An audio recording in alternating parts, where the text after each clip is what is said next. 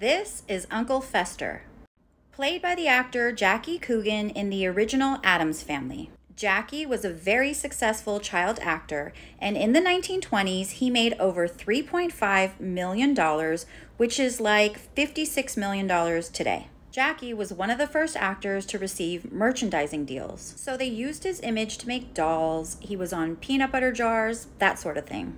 When Jackie turned 21, he found out that his mother and stepfather spent all of his money. Back then, anything a child actor made was the property of the parent.